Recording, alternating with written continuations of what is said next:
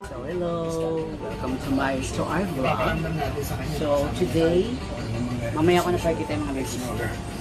Now I will let you see how I clean Beejay every day.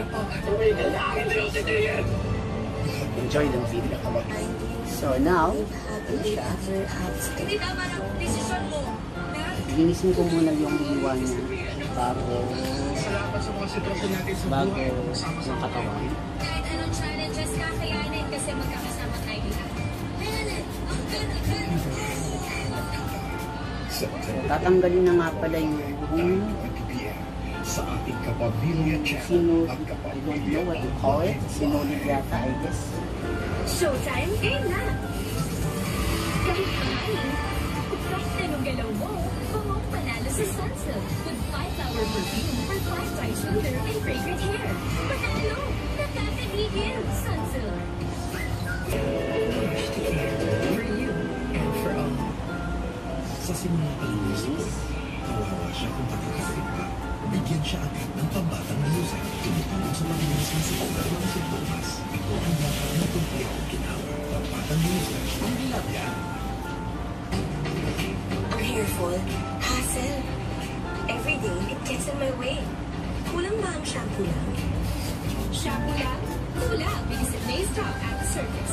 Use Green Silk Hair Fall Defense. Its advanced hair reward technology and immunity complex penetrate hair 3 layers deep. Say bye hair fall. Let's start video with the face first. Ay, hindi pa dodok. All week long. Your ngilo should not be ignored. If it is ignored, baka lumala. If yung ngilo pag kumakain ng cold or hot food and drinks. Change your regular toothpaste to Sensodyne. People who use Sensodyne feel free from ngilo and they feel good. Ano makukuha sa vitamin D? Matibay na ito? Di lang. Mabilis na pagtangkad? Di lang. Pati malakas na muscles. Switch to Growy with vitamin D. Yung bilabya. Para mo paalala, ang Growy ay hindi gamot at hindi dapat gamitin paggamot sa anumang uri ng sakit. Iwas lang kit? Kaya to! Stay fresh with new Sunsilk Naturals, Sakura, and Raspberry Radiance. It deeply purifies so hair stays fresh and radiant. Para sa gaan natural hair that feels fresh and Sakura radiant. New Sunsilk Naturals. Sa unang sintomas pa lang, pwedeng flu na yan. Bago ka na lang, unahan mo na. Magpapalit sa ulan. Ang lahat ng sintomas ng flu. Unahan ang flu. Hindi ako titigil hanggang hindi ko nakuha ang justisya para sa bayan, para sa pamilya. Kailangan tapusin mo ang sabihin. Yung face. We have... Mamaya, feature ko na yung mga packs. Kilikili. Totoo kung kasama ka ni tatay nung napatay Kaya hindi siya mabako. Everyday ganyan. May alcohol lang. Oo, 100. Nagpunta ako para sa Ito na, hindi pa dahil tapos. gusto ko na ng mapayapang buhay para sa mga anak. Paano ako makakasiguro hindi ito pag-ibo?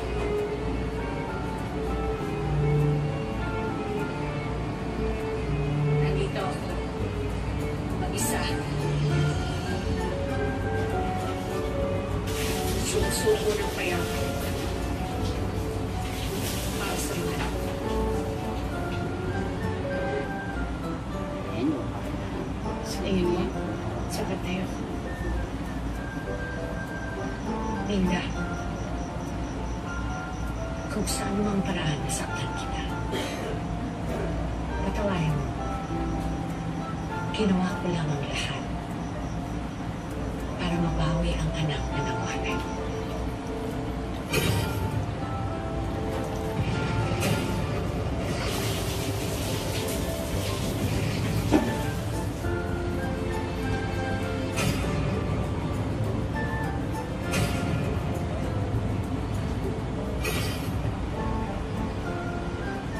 Hindi na ako para sa husgahan ng intention mo, Yasmin.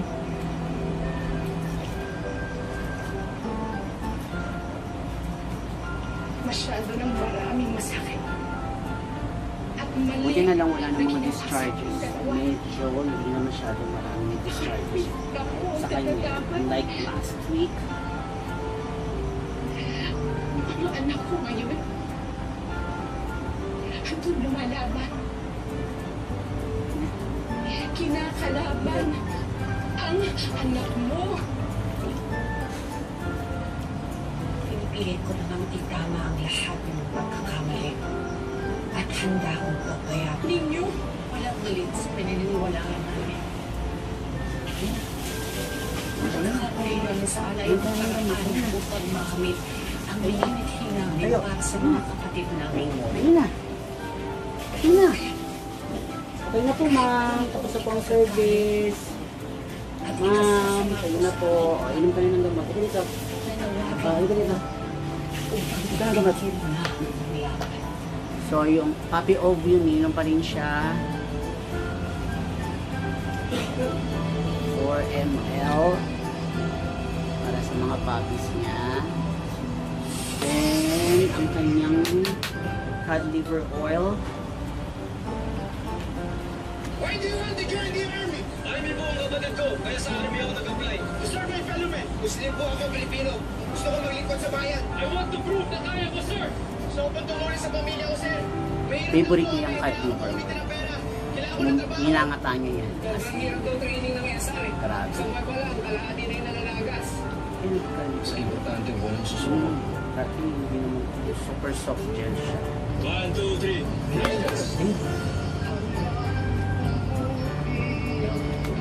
Very good. So there, we're done. So settled na siya. Then later on, after my shower, feature pa naman yung mga babies. Kasi mag-feed na sila after. Okay? Thank you. I'll be back. So, as promised, so ito na, nagpapadodo na ako ng mga puppies. And it's their 13 days today. Hindi pala 11 days.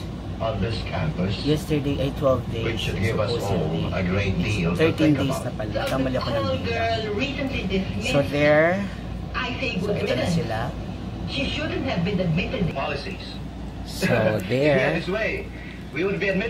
Todo na sila. Sobrang gutom na gutom. Kala mo naman hindi pinakakain. So naka-ready na yung aking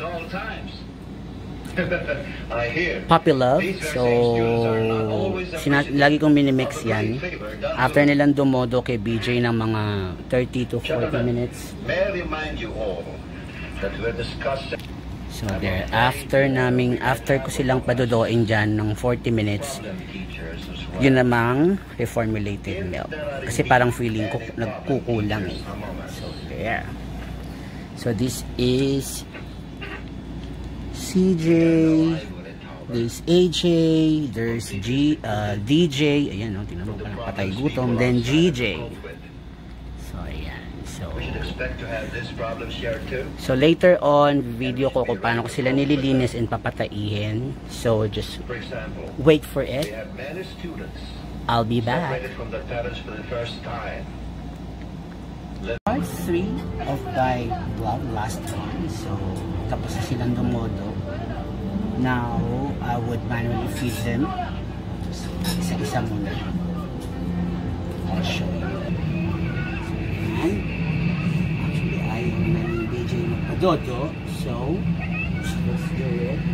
Bago ko sila papatayin. So let's have first mga makulit. Tulad dito si Choco Beagle, malikot. So makaisip yung gutom pa. So nahin natin siya. Okay baby, here. Oh, dami, gutom pa nga. So it's GJ time. GJ. Jezebel. Ano ikaw gusto mo? Ito. Jezebel. Alam ko na iingit ka sa Hindi siya. Pero nandito naman ako. Dali na silang Pwede tayo maglaro. Inay, bakit po ba sila may mga paa? Saan mo ba nila nakuha yun? Ayun siya. Mahal na mahal kita, anak. Kung may bibigay ko lang ang lahat ng gusto mo. Kung pwede lang mangyari. Lahat sila. Kasi dahil ni Inay. Maski yung mga nandang comics. Nakakalakad. Nabitaw sila. Gaya namin.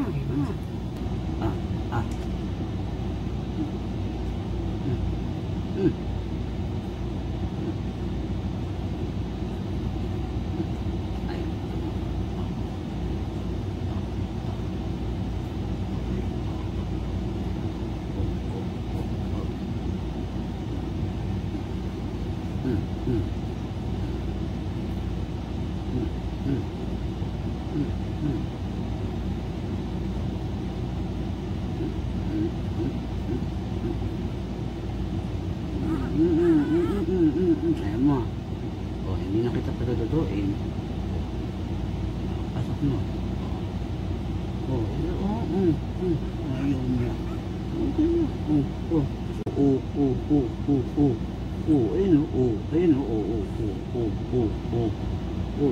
Dali. Ayun.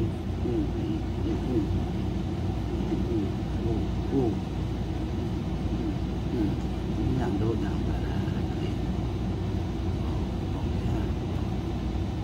alam ko kung ano bilang ina.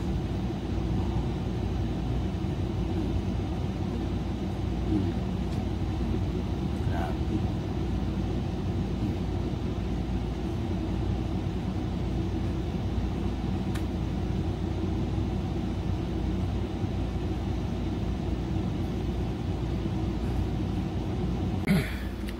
So there, tapos na tayo magpadodo. So imagine gaano katagal ang preparation ko and also patay.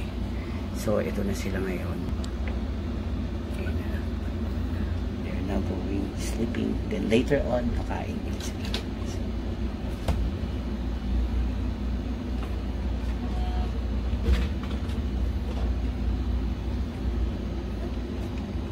So that's it for my vlog today. So I'll edit na, then I'll post it. Thank you guys. Bye.